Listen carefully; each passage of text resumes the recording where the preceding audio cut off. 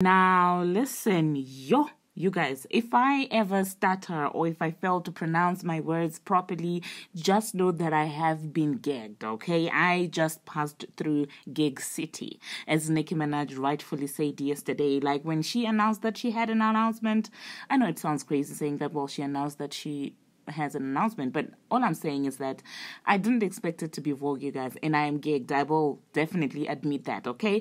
We're going to be talking about that in this video. We're also going to be talking about this entire raw vision of Cobra that has come out and how people feel about that. Now, these are the things that we're going to be talking about in this video. Hello, tea lovers, and welcome to the Tea Plug. I trust you guys are doing well, and I trust you are doing great. Personally, I am doing great, you guys. I am doing amazing. However, I am unstable, you guys. Nicki Minaj just gagged the behind out of me, okay? I'm not even gonna kid you. Listen, I am excited. Like, I'm just so unstable, you guys. So Nicki Minaj had announced previously, like I recorded in my previous video, that, well, she had an announcement and she said that it was going to come out at 8, and boy, oh boy, it came out.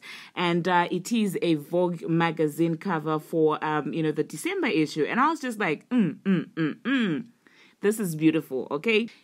I'm just going to insert the pictures, you guys. In as far as the pictures are concerned, I'm just going to insert them, you guys, in this video. In one photo, she basically posed with Papa Bear. And when I tell you that they ate that photo, like, for me, it is one of my favorite. Well, all of them are my favorites, if I'm going to be honest. But this one with Papa Bear, really, for me, it really did stand out, okay? And they were fully covered up, but they were still looking stunning. And I love this for Onika. And then there's another one, you guys. I'm just gonna insert that one where she was wearing this. Is this champagne? No, it's not champagne. I don't know what color this is. I'm just gonna I guess I'm not colorblind, but I actually don't know anything about colors. But, well, I'm gonna insert that as well. And there's this one with the black hat, you guys. I'm just like, it's giving rich vibes. And the yellow one with the Dolce & Gabbana gown. Oh my goodness, you guys. I don't even know where to start. But hey, hop into the comment section, you guys, and let me know what you think about, these pictures that she's donned in Vogue with. And now moving on, still talking about this entire Vogue thing, she also did the 73 questions, and I just finished watching them. And I think there's a lot of things that we're going to be talking about regarding that entire interview with Vogue. Listen. She spoke about a lot of things, okay? You know how quick they are with the questions and everything. And I'm just going to give you a little summary of what she spoke about. Before I do that, though, I would like to remind those manager Barbz that you see what we talk about when we say stay in your fence place, okay? Because, listen, nobody saw this coming, okay? She had an entire rollout planned. And people were like, oh, my goodness, the rollout is not it. Oh, my goodness, why is the album getting pushed back? But do you now see that she knows everything that she's out here doing? She has a rollout plan clearly, and you guys don't need to be telling her what to do, okay? Just because she's nice to her fans doesn't mean that we also have to take advantage of her, in my own opinion, okay? So some of the things that she spoke about, you guys, is who she would want to collaborate with, and that was a given, you guys. Of course, she did say Lauryn Hill, because you do know that she has been, her icon for the longest of time. Nicki has always had respect for Lauryn Hill, and of course, I wasn't surprised when she came out and said that she would like to collaborate, with Lauryn Hill.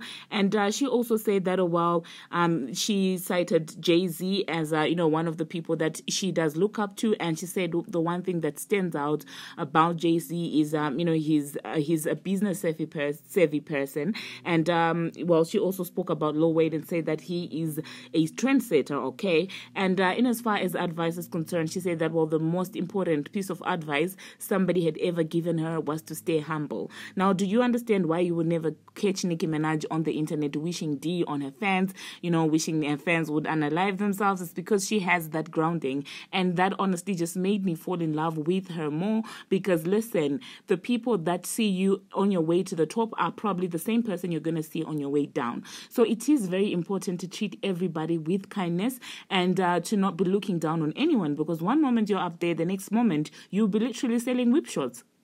I'm sorry, guys. I'm just kidding, but I just had to be messy.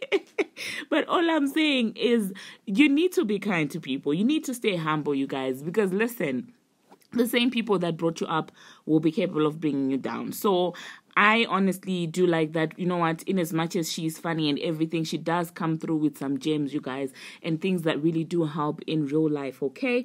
And she said that her dream collaboration, if she, had the power to do that, would be Nas and Lauryn Hill. And honestly speaking, I love to see Nicki Minaj giving these people their props. And as far as the favorite movie is concerned, she said that her favorite was, of course, the Barbie movie, which is kind of expected. I expected that, so that really is no news. The next thing also that she spoke about, you guys, she said that, one of the projects, the project that actually did change her life was Miss Education, okay, by, of course, her icon. And so, yeah, you guys, it was a beautiful thing to watch, and how she maintained, keeping it fun and actually keeping it meaningful, doing the different accents. I enjoyed watching that, and I think after recording this video, I'm gonna go back in there in case I missed some gems, so that I'll pick up on those as well. And she also opened up about the jobs that she was out here basically working on. She spoke about restaurant jobs, waitress, and she spoke about office management. She even said she sold fire extinguishers. You guys, that's a hardworking woman. And of all the jobs that she listed, you guys, none of them are easy jobs. Do you understand what I'm saying? You're not just none of them are lazy jobs. You actually have to work. And all of them are reputable jobs, if you ask me. Like, they are jobs with integrity, because if you're out here working your behind, off in a restaurant, serving people, or office management, it's hectic, you guys. Selling fire extinguishers even, I respect this woman more and more every day, because she clearly never decided to take the easy route out, okay? She never was the one to take the easy way out, and I absolutely love her even more for that. So let me know in the comment section, you guys, did you know that Nicki Minaj at some point sold fire extinguishers? Oh my goodness, Onika, how could people not like this woman? She's an absolutely amazing person. And she also spoke about, the worst accent that she feels like she, does is the Jamaican accent. And it's not her first time even admitting that. She has said that in the past. And she even refused to do the Jamaican accent. She did do the British accent. And she also spoke about her favorite song from Adele. Like, she spoke about a lot of things. But in all this, you guys, I am excited for Nicki Minaj. I'm excited for Pink Friday 2.